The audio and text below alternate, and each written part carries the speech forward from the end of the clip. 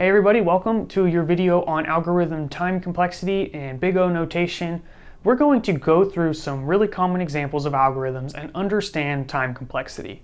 So as soon as people start talking about this on YouTube or in class, they always start pulling out a bunch of numbers, and I'm not saying that's not valuable, but for a software developer, I think it's more important just to understand some common examples and to understand it more practically. So that's my goal here, mainly because I stink at math and I don't want to go into all that. So we're going to just go through some concrete examples. So where do we even start? Let's first try to understand the purpose of time complexity and how to think about it. So when we have some algorithm, basically some code that processes data, it might take a certain length of time. And we want to know which algorithms are faster. So how do we measure this? Well, you might think, hey, why don't we just time it and say, this one took 10 seconds. We try some other algorithm, it took 20 seconds. Ugh, that one's slow. Well, seconds are not really a good way to measure this because, for one, you could put it on a different computer and it might be faster or slower. Plus, it doesn't really talk about how the algorithm scales. It's more about as we increase the size of data that we're processing, how the algorithm speed changes. So that's the purpose of big O notation, is to not worry about a specific time to process a certain amount of data, but more a way to classify how fast it is. Another way you could think about this is, let's say you were walking and your friend was driving. So this is you. I cannot drive cars. Looks like a hat or a mustache or something. Anyways, this is someone driving. All right, and I told you guys, the first person to get 10 feet wins. So, like, very close. Now, if you were just ready to go, you could probably sprint past that point before this person had the time to turn on their car, put it in drive, and get across that point. So when you're working with this very small distance, you can see this one's actually faster in terms of time. But what if I told you, now you have to go 10 miles and the first person to get there wins? Obviously the car is going to win because that startup time is so insignificant, but it's so much faster to get that 10 miles than if you were walking. This might be a weird example, but the same concept applies to algorithms. We start off by working with a very small set of data. Certain algorithms might be faster than others, but as you increase the size of data and you're no longer working with just a very small set of data, you're working with a huge set of data, you can really see what algorithms are faster. So cars are obviously faster than walking. Bicycles are somewhere in between. They're different classifications. So we're gonna take these concepts of the different classifications and apply them to algorithms. When we're dealing with the different algorithms, there's often going to be an input of the size of data we are working with. So imagine an array of numbers.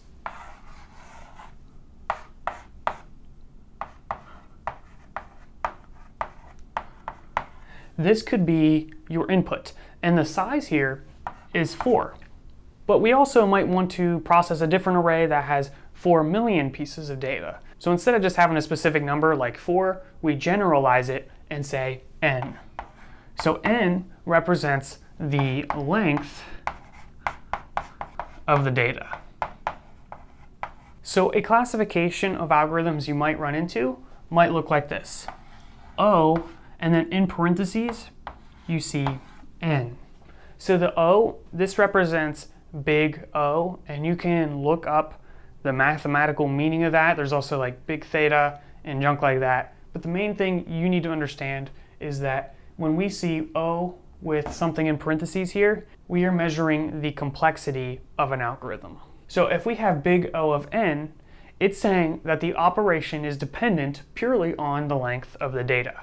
And I'm going to show you an example of an algorithm that is O of n, and then we can look at some variations to understand some other algorithms.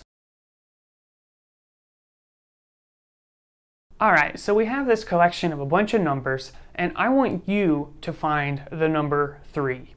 Obviously, using your eyeballs, you can see it's right there. So it's really simple, but imagine this is a very large list. You're not going to be able to use your eyeballs like that, so you're going to tell a computer to do it. How is the computer going to do it? Well, it's actually just going to search through this element by element until it finds what you're looking for. So there is 1, 2, 3, 4, 5, 6, 7, 8, 9 elements. So n is 9. And the computer is going to look at the first number and say, is this 3? No, it's not. Is this 3? No, it's not. Is this 3? No, it's not. Is this 3? No, it's not. You guys get the point. And in the absolute worst case scenario, 3 is at the very end, and it takes 9 operations to find it. It basically checked every single one until we get to the 9th one, and it finally finds it. So that is why this searching algorithm is said to be O of n. Another way to think about it is if you doubled this list, well, now it's going to take twice as long because it has to search through twice as many numbers, so it's always dependent on the size. Another example, instead of a search, you might be looking for the maximum number. So you'd basically keep track of the highest number, so you'd start at the beginning, so you would just say max is data index 0. So to start off, max is 10. And then each time it compares, is 24 larger? Yes, it is. So that new max is going to be 24. Is 5 larger? No. Is 7 larger? No. Is 13 larger? No. 120? Yep, that is. So it's going to replace it. Is 35? No. 72? No. 3? No. So it basically has to go through every single element, do a comparison, and if it's larger than the max, replace the max. So that is how you would find the maximum inside of some set of data, and this algorithm is O of n. So if it helps, you can just think of O of n as the standard. It just iterates through the entire collection and finds whatever you're looking for. But there are other classifications of algorithms that are much faster and other ones that are much slower. So let's talk about some of the other classifications. So let's do a chart here. And let's say this down here is the size, or in other words, n, how big the input is. And let's say this over here is the number of operations. So how would we graph O of n? Well, as the size of the list increases, it increases in operations equally. So we get a perfect line. So if n was 10, the number of operations would be 10. Some algorithms are actually much slower, and they are classified as n squared algorithms. So it's going to look something like this. And it's going to be O of n squared. So if there's 10 elements, then there's going to be 100 operations. So that is one of the worst. What's a really good one? Well, there's another classification which is actually just constant time, and you can basically think about that as being instantaneous. So this is O of 1. That's how you write it, constant time.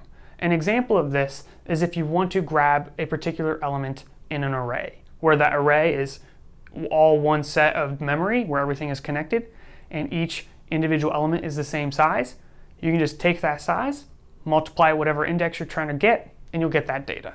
We're going to get into some more constant time examples here in a minute, but for now let's talk about some of the other classifications. There's n factorial, which if you can imagine n squared being slow, then n factorial is like so slow. So this is going to be big O of n factorial. There's another one in here, which I'm kind of running out of room here, but that is going to be big O of 2 to the n. We're going to have the square root of n, and then another one which is log of n. So these are the different classifications. Going back to that silly example I gave you earlier, this is walking to a different state. This is driving to a different state. Actually, maybe this is driving to a different state. This is flying to a different state. This here is teleporting to a different state. Although, if you're walking with someone and someone might be a little bit faster, it doesn't even matter because you're still so dang slow compared to these ones over here. Now I want to take a look at some constant times. So to understand this, I want you to understand a data structure known as a hash table. And here's how a hash table works. It allows us to store data similar to how an array would work. However, the order in which it's stored is different. So we basically have this thing called a hash function. And when we want to store data in this data structure, which I'll draw it over here, we don't just store the data itself, we also store a key. So I have a key and a value. So let's say we wanted to associate a user ID with a person's name. We might take ID of 5, Caleb, and when we do this, that key is processed through this hash function, and that is used to determine a particular spot to store this element inside of the hash table. So here's where Caleb's going to go. Internally, this might be stored at index 3. It could be stored at index 200. It doesn't matter. All we need to know is that it processes through this hash function to get us that number. And we'll probably do a video dedicated to hash functions and hash tables, so don't feel like you have to understand how this works. I just want you to understand what it does, and we'll get into how later. So what it does is it takes that key, converts it to some index, and stores it in this structure. Well, let's say we did that with a bunch of data. So we passed more data into this hash function, and it looks something like this. A bunch of key value pairs in this structure. And let's say we want to grab the person with the ID of 3. So what we would do is we would index and use 3, the key, to grab that data. It's going to take that key, process it through the hash function, and immediately know where to find that data. This is an example of a constant time process. It's constant time because it goes directly to that position. If instead we had an array of these numbers and I wanted to find 3 in here, I would have to search through each element to figure out if it's it. For here, since we're using that key, it just jumps to that position and automatically gets us that value Sally. So hash tables are extremely efficient for inserting data as well as retrieving data. So that is a very common use for them, is if you need to insert a lot of data quickly or retrieve data very quickly. Based on the key though, you're finding it based on the key.